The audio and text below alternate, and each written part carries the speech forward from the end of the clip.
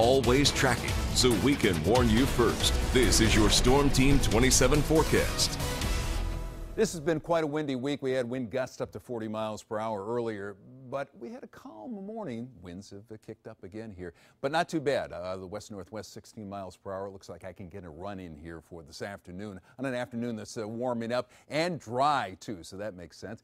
Temperatures in our neighborhood include 43 in Mesopotamia and Mercer, 47 in Elwood City and Calcutta. We have 51 in Salem and 49 in Berlin Center as we get you set up for the weekend. Now, the federal frenzy is going on this weekend. That means all kinds of music, food, entertainment going on in downtown Youngstown along Federal Plaza. They'd like it dry. It starts at 2 o'clock. Looks like it is going to be dry for that event, at least to start. We'll take you through the afternoon. Now, earlier this morning when we were showing you Future Tracker, it started with some light rain around 4 o'clock. Now the update shows you that it's not getting wet until maybe around 9 o'clock, and it looks like this rain could stay to the south of us and only get folks in Salineville and maybe East Liverpool wet. It continues into Sunday morning. Sunday morning might be a little more likely to get wet, but for the most part, it looks like it ignores us. And how much rain are we talking about?